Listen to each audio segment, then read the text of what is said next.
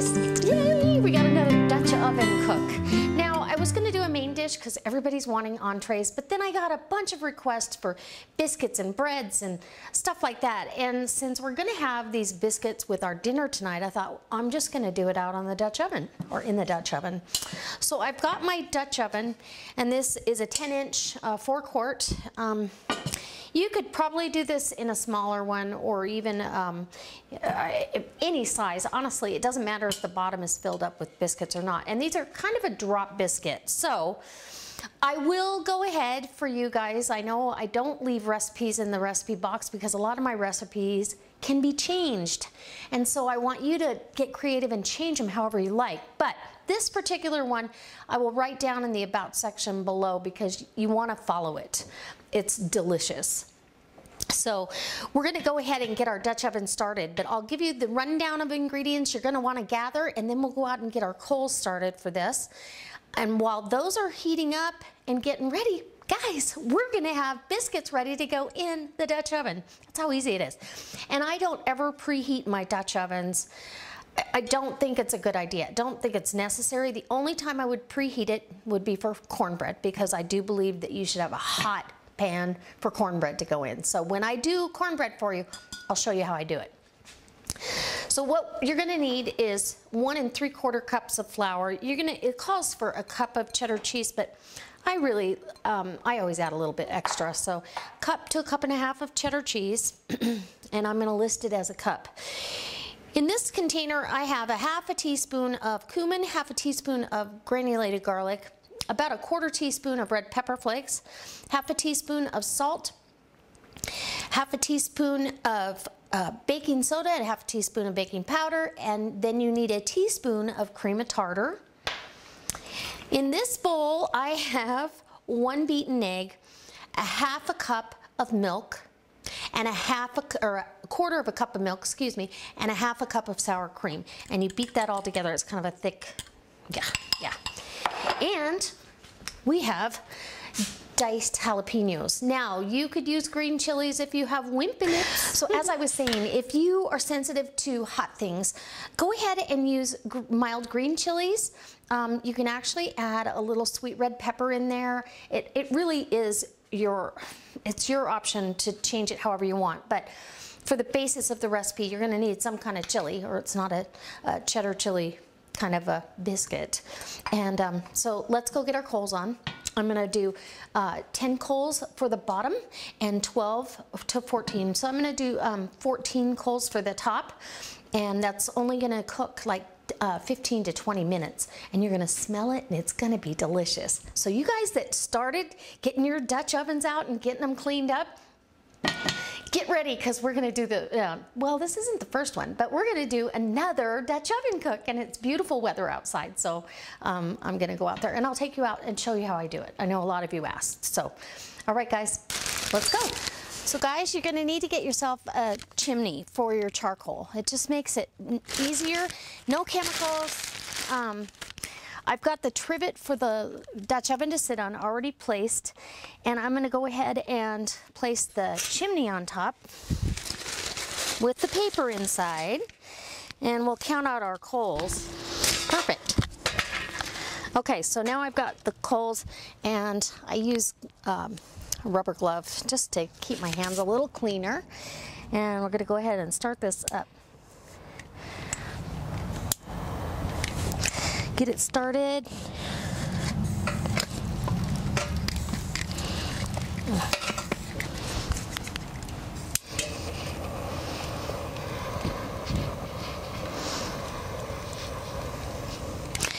And now when these coals turn red, just like when you're barbecuing, when you're ready, then we will put them on the Dutch oven and we'll be ready to go. So let's go back inside. This is going to be back and forth, back and forth. Let's go back inside and get our biscuits made. Oh, it's gonna be delicious. And that's about a 1/2 of a chimney full, because this is a large chimney. So, all right guys, I'll meet you in the house. Okay, so butter, flour, and it's asking you to go ahead and put 1/2 of your cheese in and cut that. So I'm gonna leave that. And then all of the baking soda, baking powder, And we're going to cut this. Oh, it smells wonderful already. Cut this in together. So you want to butter the bottom of your Dutch oven pretty generously. And then it's on. I'm just so excited about this. You guys are going to love this recipe. Trust me. Okay. And I get up the sides a little too, because you probably are going to get some on there. And then once you've got that cut in, go ahead and add your jalapenos. And this is and I will put it in the about section, a 4-ounce can. And I drain them. So you drain the jalapenos, diced, and add your egg and milk and sour cream. But that's some fat right there. So I guess it has got almost the same. And you're going to get this, and these end up, if they end up too dry, you can always add a little bit more milk to it. I've used buttermilk in the past, but you don't have to. These are kind of a doughy, wet biscuit dough, because they're dry. This is perfect. You don't need to add anything. So you want kind of, if you've ever made Bisquick biscuits or dumplings, you want it that consistency. It's a very thick batter, sticky dough. And I am going to get the dough off of this. Go ahead and, super excited. And we're going to drop spoonfuls or forkfuls, however you want to look at it. And I left the microphone set up outside so you could hear me out there. So it's a little bit different in here, but you're going to go ahead and drop these in. And if you want to shape them, you can shape them up.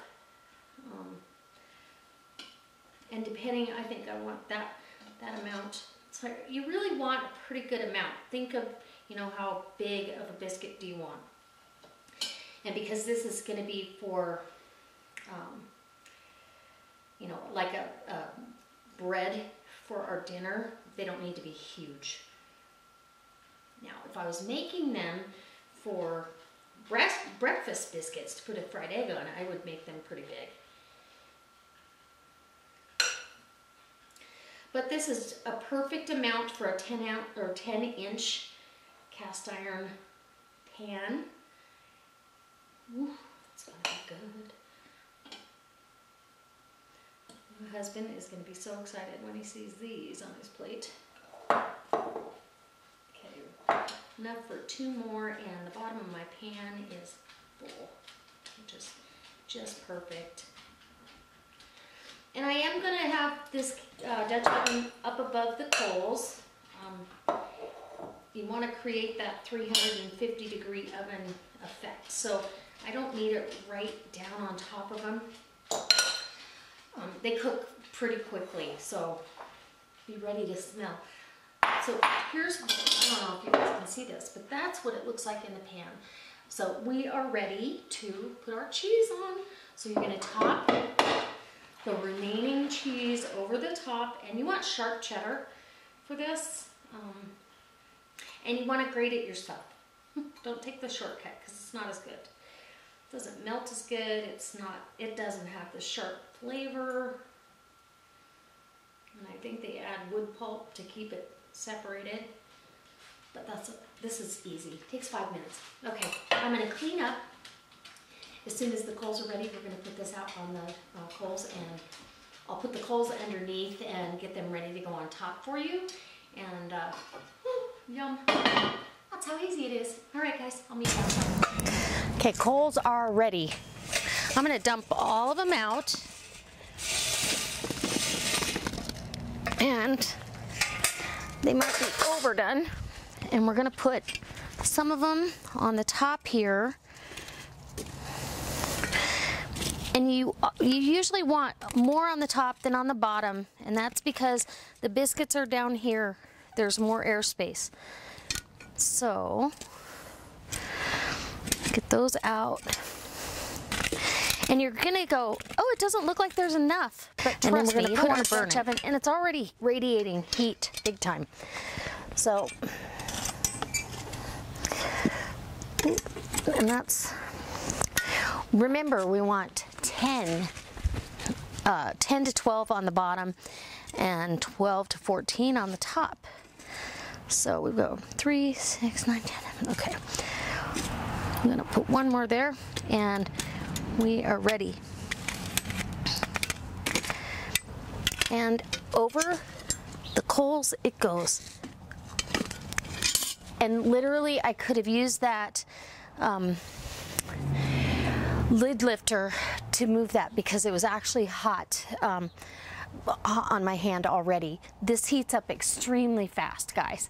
So pretend that's your 350-degree oven, and we're gonna give this 20 minutes and we'll be back to see what we got. And I can't wait to show you because it's gonna be delicious. And then we'll take it in the house and let it cool down and rest enough to get them out of the Dutch oven. All right, guys, so I'm in with the Dutch oven. It's still screaming hot. It took 25 minutes, but it's gonna vary depending on how many or how much of your coals are left when you put it on and under, if that makes sense. And you wanna make sure you have plenty of these. These I bought years ago. This is a trivet for the Dutch ovens, and these are pretty heavy duty. The ones you buy now aren't so much. So I'll post a link to some of these. You're gonna need a couple. I've got one on the bottom. I need to put my lid on something. I can't set it on my table. And you're gonna need a lifter. So here we go, the big reveal. Oh, look at that. And how I knew it was done, when I went outside, I could smell them. I could smell these biscuits and they absolutely smell fantastic. Now let me get you off the tripod and bring you in for a close-up. You're not gonna believe it. Look at those babies. Oh my goodness. Oh, Lord have mercy. This is gonna be fantastic. I think you should be in for a extreme close-up so we know what they look like on the inside. Okay guys, I know these are really, really hot. And the nice thing about the cast iron is my husband's not home from work yet, but I can leave these sitting here and they are gonna stay warm until he gets home. So I need a little bit of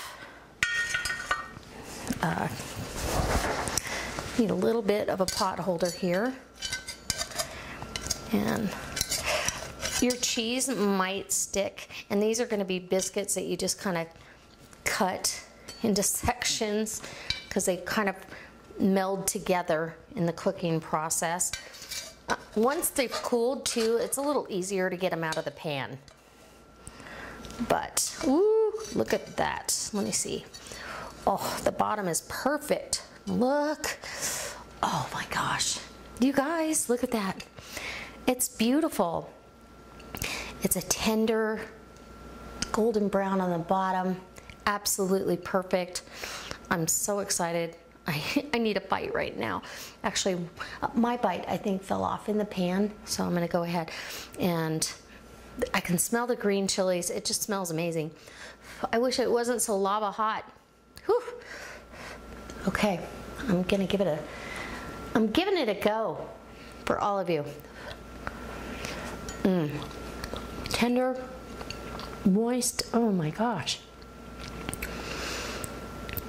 A little bit of heat, the cumin comes through. That's delicious. I hope you guys try these. They're absolutely wonderful. Honestly, these are one of my favorites to have as a little side.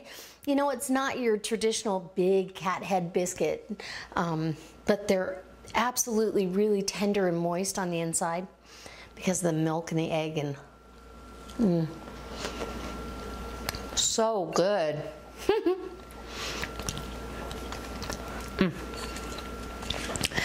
So again, I hope you get a chance to try them. For those of you that are doing the Dutch oven cooking with me, let me know what you're cooking first. I'm gonna put my lid back on so these can stay warm and they'll be nice and warm for dinner. And I do dump the coals off before I bring it in the house. It just makes it easier. But These would be awesome next to potato soup or some kind of soup in the wintertime. Have this delicious biscuit that you made in the Dutch oven. And look, if I pull that apart, oh my gosh, it's just beautiful crumb with all the cheese running through it. So again, I can't wait to see you next time.